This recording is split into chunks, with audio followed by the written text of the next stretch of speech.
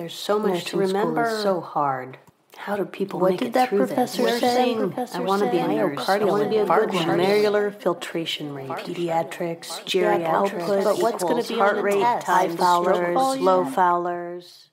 Some say that nursing school is the hardest thing that they've ever done. I'm Dr. Hobick, and I am a passionate nurse and a passionate nurse educator, and I'm here to help. Join me on Nursing with Dr. Hobick as I review topics and highlights from nursing school and try to help nursing students become confident nurses and provide the safest, best quality patient care that's possible. Hey, and welcome to Nursing with Dr. Hobick. Today, I am thinking about fluid balance. I know y'all are like, oh, fluid balance. We're so excited. You should be excited because fluid balance is an incredibly important concept to understand for the nurse. I mean, it's important for everybody else to understand it too, but we need to think about fluid balance frequently, not just because our patients could be at risk for fluid overload or they could be at risk for fluid volume deficit, but because we're going to give them fluid directly into their intravascular space. So let's talk about fluid. The first thing we need to remember is that fluid is not the same thing as water, but rather fluid is water that has things dissolved in it. The things that are dissolved in it represent solutes. These are things like sodium, chloride, things like proteins or glucose. Those are things that are inside the water, and those things make up a concentration of the fluid. Those are the composition of the fluid. So the number of those is the osmolality or osmolarity of the fluid. We have a fluid amount, which is volume. We have fluid composition, which is what is in the fluid, what electrolytes or solutes are in the fluid. And then we have concentration, the amount of solutes to the amount of water. These are important concepts because this is how everything else is driven as far as fluid balance. We need to talk about osmosis. We need to talk about osmotic pull or osmolarity. So first, let's remember where in the body we keep our fluid. There are two main compartments in your body where we keep fluid. One of them is the intracellular fluid. Let's guess where that is. You guessed it, inside the cells. Intracellular fluid is inside your cells, and that's 2/3 of your total body water. 2/3 is inside your cells. The other main compartment is the extracellular compartment. We have fluid that's inside your cells and fluid that's not inside your cells. We actually break that extracellular fluid into 3 more divisions. Those are the interstitial compartment, which is in between and around the cells. We have the intravascular compartment, which is the fluid that you can find inside your arteries and veins in your vascular system. And then we have the transcellular. Now, most of the time we're talking about intravascular, but we also talk about how the intravascular affects the interstitial, which then affects the intracellular. Transcellular, we don't talk about as much. Transcellular is fluid that's secreted by epithelial cells. This includes pleural fluid, pericardial fluid, synovial fluid, even cerebrospinal fluid. We don't talk about those as much when we're talking about fluid balance as we do the intravascular, and then how that compares or how that impacts our interstitial and intracellular compartments. So one more time, we have 2 main compartments, intracellular, inside the cells, extracellular, outside the cells, and that extracellular is broken into those 3 divisions of interstitial, which is surrounding our cells and in between the cells, intravascular, which is inside our vessels, our vascular compartment, which is basically our plasma or blood, and then transcellular. The amount of fluid, this always blows my mind when I talk about this, the amount of fluid in our bodies is, that's the sound of my brain exploding. It's so mind-blowing every time I think about it. We have about 25 liters of fluid inside our cells. So I always want to think about 12 2-liter bottles lined up in front of me, and that's what's inside my cell. Remember that intercellular space holds about 2/3 of our total body fluid. The other third is somewhere around 15-ish liters. We've got about 10 to 12 liters in the interstitial space, which is surrounding the cells and in between them, and somewhere around 3.5 to 6 liters in plasma volume. And the amount that's transcellular is much smaller. We don't really address that, at least not here. I think the orthopedics might disagree. We can have changes in fluid volume.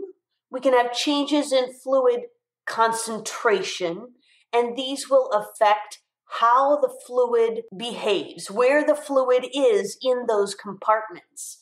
Osmosis is the movement of water through a semi-permeable membrane to achieve equilibrium of concentration, or osmolarity. Remember osmolarity, osmolality, that refers to the concentration of the fluid. Fluid is water with solutes dissolved in it. The more solutes there are, the higher the concentration. If I have a semi-permeable membrane that the solutes can't get through, but the water can, the water wants everything to be equal. It wants to be equal. It wants to be baby bear, just right. Not too high, not too low. The water will move across that membrane if the solutes cannot in order to achieve equilibrium. If you have a semi-permeable membrane separating two different concentrations, let's say on the right-hand side, you have 10% sodium chloride, and on the left-hand side, you have 5% sodium chloride, the water is actually going to move so that there's more water on the more concentrated side, so that the two sides will then have an equal concentration of sodium chloride and water. The difference between these two, osmolarity, is osmotic concentration per liter. Osmolality is an osmotic concentration per kilogram. Let's address some other terms that we use for movement of solutes and water. Osmosis refers to the movement of water across a semi-permeable membrane. Water will move from an area of lesser concentration to an area of greater concentration, working to make that concentration equal on both sides of that membrane. We do have some active transport. This requires ATP, adenosine triphosphate, to move electrolytes across the cell membrane against the concentration gradient. Electrolytes, those solutes, they want to diffuse. Diffusion is a passive motion where they move from an area of high concentration to an area of low concentration. I always describe this as if I have a candle and I light my candle and you walk over by where the candle is lit, it smells really strongly. But if I walk far away, it smells less strong. However, when I first lit the candle, it didn't smell at all farther away. Those particles of scent diffused, obviously with air movement, but in a passive process, nothing is really grabbing them and moving them around, away from that area of high concentration. Our electrolytes try to do the same thing. And water at the same time, if the electrolytes or solutes can't move across the membrane, the water will. Everything is working towards this equilibrium. Filtration is the movement across the membrane under pressure from higher to lower pressure. That will become important when we talk about filtration and hydrostatic pressure and osmotic pressure. The other things we need to think about are the fact that as far as a body can have a decrease in volume of fluid, but that means that there's no change in concentration. They can have an increase in volume of fluid with no change in concentration. They could have an increase in concentration or a decrease in concentration with no change in volume, or they could have a decrease in volume with an increase in concentration or osmolality. These terms refer to fluid volume excess, an increase in volume, but no change in concentration. Fluid volume deficit, a decrease in volume with no change in concentration. We can have hypernatremia, which is an increase in osmolality or concentration, decrease in osmolality or concentration. And most of the time, when we're talking about true dehydration, not always, but most of the time, this is a decrease in volume and an increase in concentration. Clinically, dehydration, according to some textbooks, is the combination of a fluid volume deficit and hypernatremia. You might be sitting there going, well, Dr. Habeck, why are you talking about sodium? I'm talking about sodium because sodium is the most abundant cation. It is the major player as far as a positively charged ion in our intravascular compartment. When we're testing our blood and we're testing for electrolytes, that's really one of the big ones that we're looking at. Contributes the most to the concentration. Now, we do also have a lot of chloride, but sodium is our major player. That's one of the reasons why when we use sodium chloride, normal saline, we're replacing the electrolytes that are already the most abundant in the intravascular compartment. Let's consider filtration. You imagine we have a capillary, and this capillary, you know that our arteries and our veins are attached. They come together at our capillaries. You have one side of the capillary is arterial. One side of the capillary is venous. You have four forces at play here. If you imagine your capillary, you are representing the intravascular space inside the capillary. There's fluid inside there that is in the intravascular space. But on the other side of the capillary membrane is the interstitial space. There's fluid in the interstitial space as well. Fluid has pressure. Hydrostatic pressure is a pushing force. Inside the capillary, the hydrostatic pressure is pushing against the outer wall of the capillary. On the outside of the capillary, hydrostatic pressure in the interstitial space is pushing against the wall of the capillary. Now, as you can imagine, with the heart pumping behind this fluid that's inside the capillary and the arterial end, we have more pressure. The hydrostatic pressure is higher, and if you recall, we can actually squeeze our arteries. And what happens if you squeeze the arteries? You know that hose that you used to play with? You turn the hose on and you stick your finger over the end. What happens? When you made the hose exit, the hole smaller, the pressure increased. We constrict our arteries, we increase that pressure, that hydrostatic pressure. On the arterial end, the hydrostatic pressure is pushing. We also have our solutes inside of our blood, which contribute to osmotic pressure. Osmotic pressure is a pulling force. Osmotic pressure is where the water goes. You may have heard an instructor say to you that water follows salt, but it's not really that simple. It's that water follows solutes. Remember, we said that osmosis is the movement of water across a semi-permeable membrane in order to reach equilibrium in concentration. If there's more solutes on one side of that capillary membrane, it will pull water to the side that has the most solutes.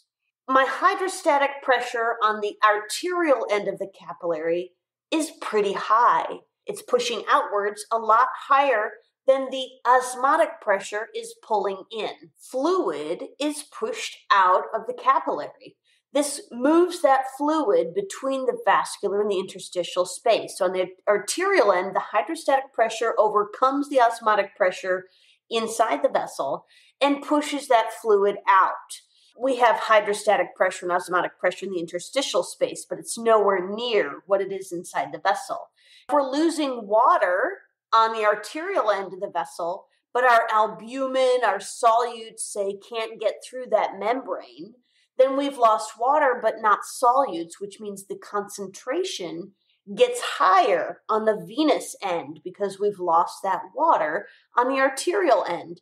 Now the hydrostatic pressure is lower on the venous end, but the osmotic pressure is higher because the concentration increased. Now we start to pull fluid back into the venous end, and it brings with it waste products. Those are then taken on to the liver, to the kidneys, where they need to go, and eventually comes back around to the heart and the lungs to be reoxygenated and sent back out to the body. When you're thinking about what kind of fluid we're putting into this intravascular space, if I add a hypertonic fluid to the intravascular space, hypertonic means that the concentration is higher than that of normal body fluid. That means that I've increased the concentration inside the vessels, and water can be pulled into the vessels because the concentration, the osmotic pressure, has been increased. A hypotonic fluid would do the opposite. It would dilute the blood, causing water to move out into the interstitial space. When we affect the interstitial space, it will then affect the intracellular space. The water will move back and forth across those compartments. The last thing for us to think about as far as fluid balance in this really short podcast is how the fluid gets there and how it gets out. Obviously, intake is water that we drink or other fluids. Jello counts as intake. Don't ask me why. Ice, remember, ice is going to be half because it doesn't take up the full volume of the cup or the measuring tool. Ice cream, soups, not chunky soups though. We would count all of these things as intake. We also need to count any IV fluids that you give the patient, any irrigation that is done. Consider a patient who's on continuous bladder irrigation. That means that they have a large bag of fluid that is running into a catheter that goes through their urethra and into their bladder. And then all of that fluid plus the urine and whatever else, maybe blood, is drained out of that another lumen or hole in that catheter into a collection bag. We have to count that irrigation fluid as intake so that when we subtract intake and output, we know how much of the output is irrigation and how much is patient's own body fluids. We would count all of these things as intake. How does the fluid get out? Well, I mean, we all know that fluid gets out as urine, right? If you have urine, if you have liquid stool, we don't count the stool that's formed or, constipated stools.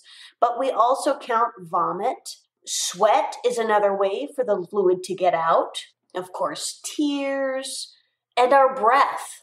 I currently live in Florida, and I joke around that they don't know that their breath has water in it because they can't see it when it gets really cold because it doesn't get cold enough here for that. That's just a joke. I know the Floridians know what that is. We have that breath vapor that's constantly coming out. We have evaporation off of our skin. Those things that we can't see, we can't sense, are called insensible losses. Those we can't measure. I can't measure how much water you lose through your breath. I can't measure how much comes off your skin. But I do know that if you're breathing faster, you're going to lose more water. If you have a fever, more evaporation will take place. I can expect in a normal course, the patient could lose anywhere from 500 milliliters to a liter or more of fluid per day in those insensible losses. We also have fluid that we take in that we can't measure. A lot of food is up to 85% fluid or water, and I can't measure that. You think about an apple or an orange. Think about those chunky soups. We can't really measure that water, but we know it's there. When we need to measure a patient's fluid balance, we need to measure intake and output. We need to make sure that we are getting an accurate measurement of intake and output. And one of the most sensitive indicators of fluid status is going to be a daily weight. It's so important to get that weight on the same scale at the same time under the same conditions every day. Making sure that your techs or aides or whoever is weighing the patient knows you have to have the correct number of blankets or sheets on the bed, nothing extra. And ideally, we want to get that weight before they've had any breakfast. We can compare that weight, and a kilogram or 2.2 pounds of weight equals a liter of fluid. If my patient has gained 3 pounds overnight, that's over a liter of fluid. That's pretty bad. We need to do something. We need to let the provider know. The other things that we can monitor to help us know about our patient's fluid status are the patient's sodium level, the patient's hematocrit, and their urine-specific gravity.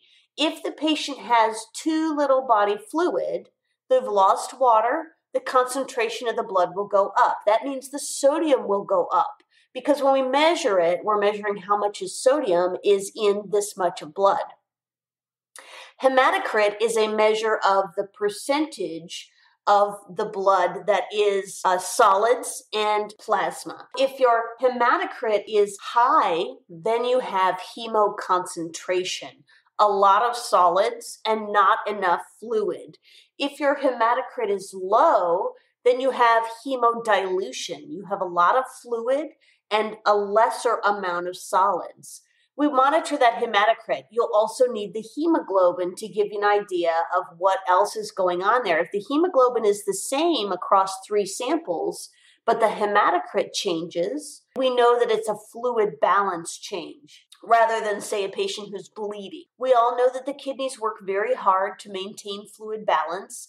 The kidneys will dilute the urine to get rid of excess fluid or concentrate the urine to retain fluid and not be putting out as much. This will affect the urine-specific gravity. Urine-specific gravity will go up if we don't have enough fluid and the urine is being concentrated, and it will go down if the urine is being diluted, letting you know what the kidneys are thinking is happening and how they're trying to compensate.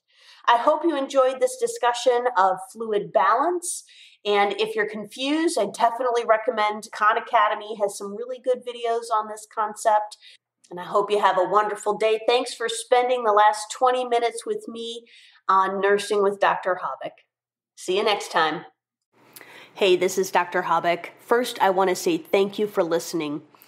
This podcast is intended for nursing students to help them understand concepts that they're learning in nursing school, and maybe for students who just graduated and want to refresh on concepts, or nurses who just want to listen. Anyway, I do want to thank you for listening, but I also want to say that by listening to this podcast, you agree not to use this podcast as medical advice to treat any medical condition in either yourself or others, including but not limited to patients that you are treating. I want to encourage you to consult with your own physician for any issues you may be having.